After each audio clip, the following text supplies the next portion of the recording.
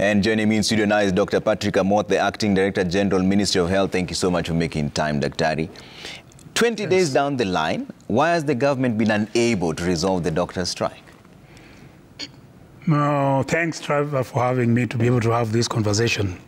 I wish that we had this conversation during a time of industrial harmony, when we can be very objective as to how we discuss how the health workforce in the country can be utilized for the best outcomes of the health of the Kenyan people.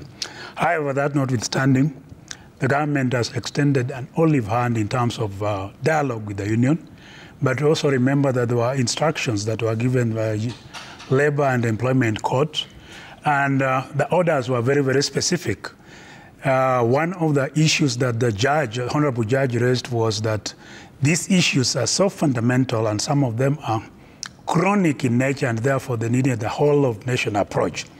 And that meeting duly took place on 21st of March, and a subsequent meeting took place on the 27th of March to be able to address this issue. And one of the positions of the government was that we need to be able to comply to the court orders so that when we have discussions, we can be able to discuss in an atmosphere of friendship, courtesy, and respect for the law. He who comes to court must come with clean hands. And that is the basis of why things have not progressed. However, even if you have looked at the press release by the head of public service, it is very, very clear that the national government, per se, is seized of the matters under its ambit in terms of the issues that were raised by the union, and is ready to address those issues. One of the things, as clearly said in your statement, is that we have paid outstanding salary arrears, basic salary arrears. KMPDU says you haven't. The national government, and that is even with the conciliator. That matter has been agreed. It is sorted out between the national government and the KMPDU members at the national government. Money has been paid to the last cent. I believe, if I talk to the people in accounts in the ministry, it is the union that members that owe the ministry 81,000 shillings. But that notwithstanding, there's still other issues that the counties need to be able to address individually, because even counties have different facets of this problem. Yeah. Different countries have different facets. Yeah. Some counties have paid to the fullest. Others have not made any have not paid. Yeah. And therefore, that is what the head of public service is trying to address by saying, we are aware that the countries are at various stages to be able to address this problem. You say that who comes to court must come with clean hands. You've mentioned here that you're going to pay this accordance with the guidelines issued by the Salaries and Remuneration Commission, SRC, which in itself recommended a reduction of 91% of the remuneration, which is contrary to the 2017 CBA, which you all agreed upon. So who has dirty hands here? Salaries and Remuneration Commission is a constitutional commission. And when the Ministry of Health approached the National Treasury for funding to be able to support the internship program, the National Treasury gave a response that we need to be able to have a sustainable system to ensure that the internship program does not become sustainable in the long run. Based on that and the numbers that we had, remember, Trevor, for example, the number of doctors over the last 10 years has tripled from 213 in 2013 to 883. The number of clinical officer diploma holders has increased 8-fold. The number of nurses, Bachelor of Science nurses, has increased 5-fold. The resources available to the ministry to be able to support these people has not increased in tandem. Okay. And therefore, we must be able to have a discussion and see how we can be able to address this matter. Okay. And calling me now is Dr. Davji Atela, who's the KMPDU Secretary General, on phone. Davji, have you received your payments? There's no payments that has been done by the government regarding the collective bargaining agreement of 2017-2021. We have had a meeting and discussion of this for the whole of 2023, and it was very clear that the government owes doctors 1.2 billion from 2017 September to 2021, and then another 1.8 from 2021 to date, meaning 3 billion. What the ministry did was to change the attire of doctors the ministry. Okay, let's fix that line with Davji and then get back to him in just a bit. I think we were not very clear, but he says that they have not received that money. Davji is not an employee of the national government, so you don't expect us to be able to pay him when he works for Nakuru government. But he's the one who represents the KMPDU, Kenya Medical Practitioner Dentists Union, which is the governing body with the doctors. But he works so he would know if his members have received the money, wouldn't he? I've said clearly that the members who work at the national level have received their payments. DG, the reason why I keep pushing on this is because just earlier on they said that you walked out of the negotiations as KMPDU. Is that true or not? The chair would be able to answer that question, the chair of the whole of nation approach. You were not there? I was not chairing the meeting. But were you part of the meeting? Because we saw you in the videos there. Did you walk out or not? Yes. Did you walk out or not? The chair of the negotiating committee called the meeting, gave citations regarding the court instructions. And we said that if you're not in compliance with the court, then there's no way we are going to have a honest discussion. So who should comply first? Should you comply with the 2017 CBA or should they comply with the recent court? To the best of my knowledge, the national government has complied in terms of payment of basic salary for the doctors to the CBA of 2017. However, there are aspects that will require a long-term approach because parts of the CBA require substantial financial outlays that cannot be addressed in one day. Okay. One of the other issues that is coming up is the clinical officers. They too are on strike, day 2. Is there progress with that? Yes, we had a discussion with them yesterday and we also had a meeting today with them and we believe that we can be able to address the fundamental issues that they're raising. Okay. I think we have Davji on phone again. Let's hear what he was saying. Davji, earlier on we couldn't hear you so clearly. The government says that your doctors, not you specifically, have been paid their dues so far. I'm saying that the doctors have been paid their dues. The CBA 2017-2021 has not been implemented, particularly the basic salary areas.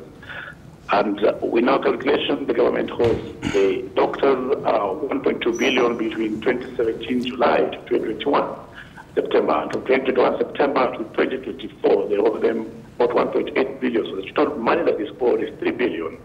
What ministry has done is the changing of the tires from 21 tires that was there initially to 17 tires, which the county has not done. So the money has not been paid for all the doctors across the country. That's first thing. The second thing is that the government is directly violating the collective bargaining agreement in the name of budgeting. We see that CBA was signed in 2017. The budget of the country at that point was about 2.2 trillion. So it behooves us to see that in 2024, the government wants to say they have bigger numbers when the budget actually has gone 4.7 trillion. The other thing is that the disease brain, which does not make any sense, is that the population of the country is continuously increasing. It must correlate to the number of changing that also takes place. That does not give the government any autonomy or any powers to unilaterally change an agreed agreement, where they are the ones who suggested to the SRC reduction of the salaries by 91%, and then the SRC approved the same without an animosity. This is impunity. And it means that there's no doctor salary, not the medical officers, not the consultants, not the pharmacists, not the dentists. Because once a CBA has been signed, it can only be altered when the parties sit down and agree. But Davji, hold on one second. Where do you draw the line in terms of the role of the national government and the county governments? They say they've held their end of the bargain and the county governments are in different stages of holding their end of the bargain. Shiva, we are taxed by one body. All the money from the treasury goes to the treasury. It will not. Today, when you're not paying salaries in the county, salaries are, like Kenya does not pay salaries from January for doctors. Like some counties have delayed for 2-3 months. What they say is that they're not going to release of money from the exchequer, which is from the treasury. So the government today they decide that yes, health is devolved, so you're in the counties. Tomorrow they say no, universal health care. So we have community health promoters who are being run by national. So this issue of counties and national comes when it fits them. When they want to frustrate the doctors, when they want to disown the CBA that have been signed, when they want the strikes to continue. All right. Because ideally, even what is reported in that letter by the head of public service was not discussed. We at a meeting had a subcommittee which was to... Trevor, but it's a fact that... All right.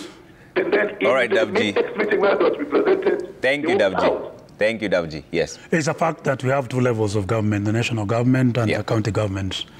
And the responsibility of paying salaries, stipends, and allowances for employees of the counties rests squarely with the counties after they have received their share of the revenue from the Division of Revenue Bill or Act. Yeah. So I cannot be held responsible for paying healthcare workers in Mandera County because I don't even have that payroll with me. Okay. I don't even have that money with me. So why has it been so difficult to resolve this? Because the unions are saying that you're frustrating them, you're walking out, you say that the county governments should hold their end, you have held your end. Trevor, let me give you a historical perspective. We are alive to the fact that health workforce is perhaps the most important element of any healthcare system because countries dedicate 60 to 70% of their total health expenditure to health workforce. It is also the living element of any healthcare system. Yeah. Just before we went to Kericho for the launch of universal health coverage, we had a discussion with the unions, the professional associations, the regulatory bodies, civil society, to be able to have a view of our health ecosystem and how we can be able to achieve universal health coverage. Mm-hmm. We came up with 17 action points that later became what we call the Kericho Declaration. And we wanted to be able to address this thing holistically and once and for all, not the band-aid kind of mechanism that we have done in the past. And remember, this discussion even started earlier than that in 2022, February. We had a conference in Mombasa that was officially opened by then President Uhuru Kenyatta to be able to look at the health workforce in view of the COVID-19 pandemic. So, some of the things that we raised in the Kericho Declaration are the things that the union has brought up as their grievances. However, in terms of delivery of universal health coverage, we had 4 pillars. One, the health workforce. Health financing, you have seen the fundamental change that you have made at National Health Insurance Fund, now to be able to make it Social Health Authority. Health products and technology, you have also seen the changes at KEMSA, our order field rate has increased. And then the other one is the digital superhighway, which we are going to use now as we start the registration of people for SHA. We packed this one of human resources for health because it was going to be the most intricate, the most difficult one to handle. Unfortunately, the strike has come at this particular time, and now we have to handle it during a crisis. We wanted to handle it during peacetime, when we can be able to be very objective in our thought process, in our discussions. But that notwithstanding, here we are in this particular space. And that is why the whole of nation approach has distilled these things. What belongs to the national government, what belongs to the county government, what is concurrent, and what approach do we use. There are also perennial issues that the union has continued to raise year in, year out. Delayed salary payments, a requirement for establishment of a health service commission, the numbers that don't meet the norms. And we have done everything possible. Like now, Trevor, I can tell you, we have done what we call health labor market analysis. We know what is in the pipeline in terms of production. We know what we can be able to absorb. We know how much we can be able to retain. We know our gap going to 2031. As at now, we can only be able to meet 75% of our needs. We have a gap of 60,000 healthcare workers. By 2031, we'll have a deficit of 114,000 healthcare workers. Remember, WHO clearly says that by 2030, the entire global community will have a shortage of 10 million healthcare workers. 45% of that is going to be sub-Saharan Africa. So we are seized of the numbers. We are seized of the figures that we require. And it's important to have this conversation. Dr. Amoth, stay with me because you're still going to talk about the clinical officers getting on strike day 2.